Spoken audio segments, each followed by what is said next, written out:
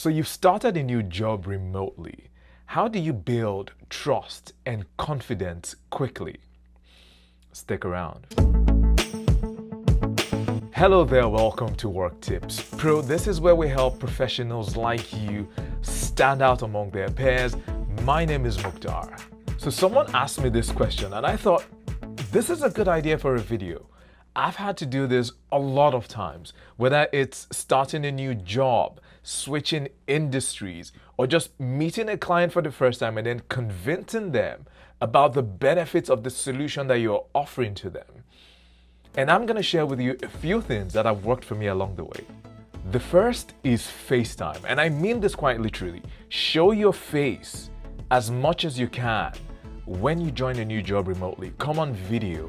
And I know it's not always convenient. Maybe someone decides to mess up your office space right before that important call. Or you've just rolled out of bed and you don't want people to see that really awesome hairdo.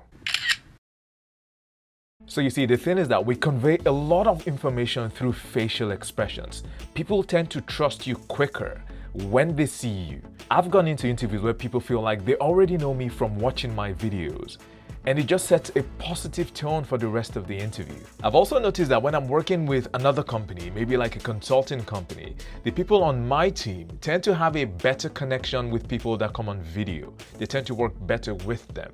And there's also this interesting experiment that I came across. I'm not sure exactly where, but the experiment goes something like this. There were college kids staying in a dorm.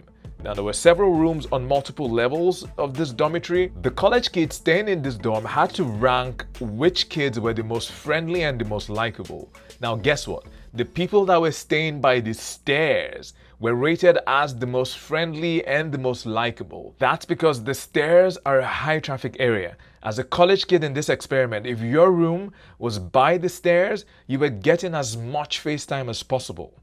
So remember to show your face as much as you can. The next thing we're going to talk about is one-on-ones.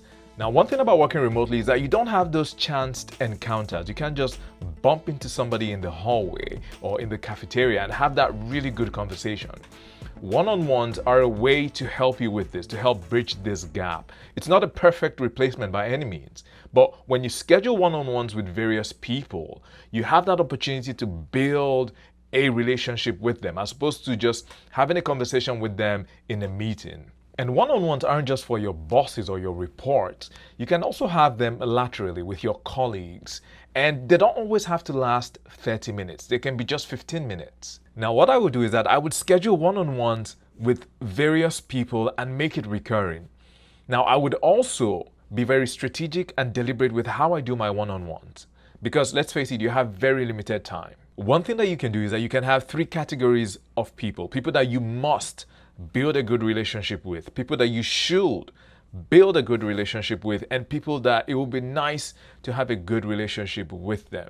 People in the must categories, these are people that you're going to be working the most closely with, like your boss, your immediate team. People in the should category, these are people that might not be in your immediate team, but maybe they are in your department. And then people in the nice category, these are people that could be maybe in a different organization in another part of your company. This is just an example, so just do what makes sense to you. For people in the must category, you want to meet with them more often, maybe once a week, once in 2 weeks. For people in the should category, you want to meet with them less frequently than that, maybe every month, and so on and so forth. Another thing to keep in mind is that you want to look out for people that understand the history of the company, the politics in the company, and for people that have influence. Look for people with tenure in the company, people that also work cross-functionally. They tend to understand the politics a bit more. So remember to schedule your one-on-ones and make them recurring. The next thing we're going to talk about is the little things. Little things like, oh, I'm going to send you this link after this meeting. I'm going to send you an email tomorrow. Little things like that, keep your word on those little things. When you don't, it slowly erodes the trust that people have in you. I'll tell you a quick story. A while ago, there was this client that we're working with. This project was trudging along because our leadership at the time didn't think that this client was a high priority client.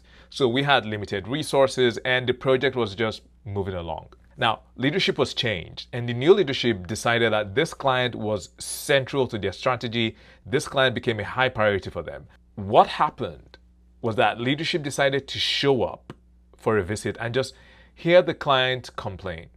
Now, the client had a lot of things to complain about, but the leadership heard them and then went back.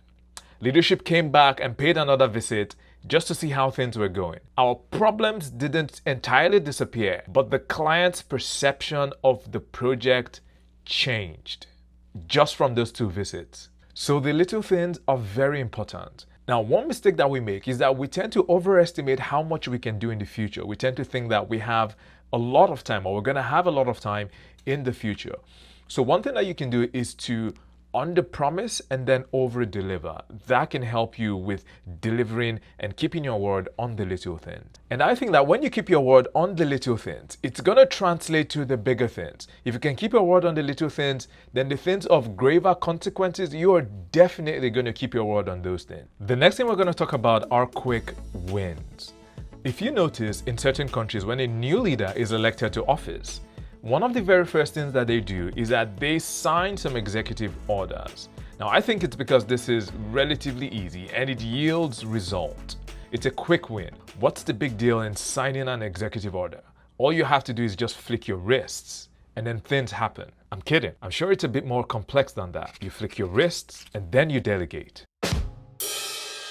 Jokes aside, with your one-on-ones, you should get a sense of burning issues, problem areas, your team and your boss's main priorities. And with this information, identify what are the quick wins that you can work on and that you can deliver. So for example, you see that your boss has a lot on her plate and you decide that I'm going to take one of the meetings that she runs so that I can free up some of her time. Or you see that your team has a process that needs to be optimized and you decide I'm going to take it on myself to optimize that process. And one thing that you need to keep in mind is that when you're new, you tend to have a fresh perspective. You can see things that the team might not necessarily see. So take advantage of that. So remember to identify and deliver quick wins. Now, if you want to be more effective in your meetings, click on the playlist that you're going to be seeing right now on your screen if you're watching this on YouTube. Don't forget to give this video a thumbs up. Don't forget to subscribe to the channel if you haven't done so already. See you in the next video.